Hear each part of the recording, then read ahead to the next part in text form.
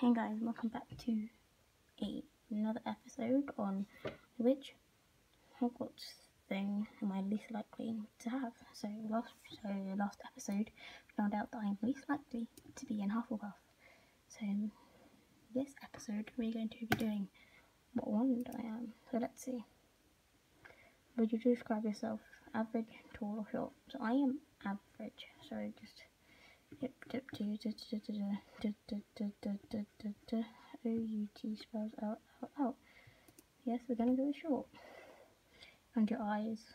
My eyes are hazel. So what is the opposite of brown?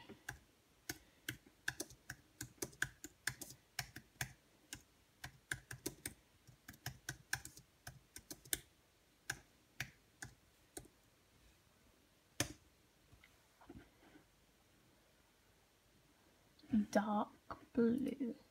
So we're looking for a blue. Blue. The die was born was an odd number, so we're going to click an even number. You might pride yourself on determination, originality, optimism, imagination, resilience, kindness, or intelligence. So maybe intelligence, resilience, determination of these four. So imagination, originality. I think this series is pretty original, so we're gonna go imagination. Traveling alone down a deserted road, you reach a crossroad. Do you continue left towards the sea, right towards the castle, or head towards the forest? I think I'm least likely to go towards the castle. Actually, the forest, because forest is scary. So yeah. What do you most fear? Fire, small faces, darkness, isolation. I don't fear fire. I don't fear small faces. I kind of fear darkness and isolation, so I think fire.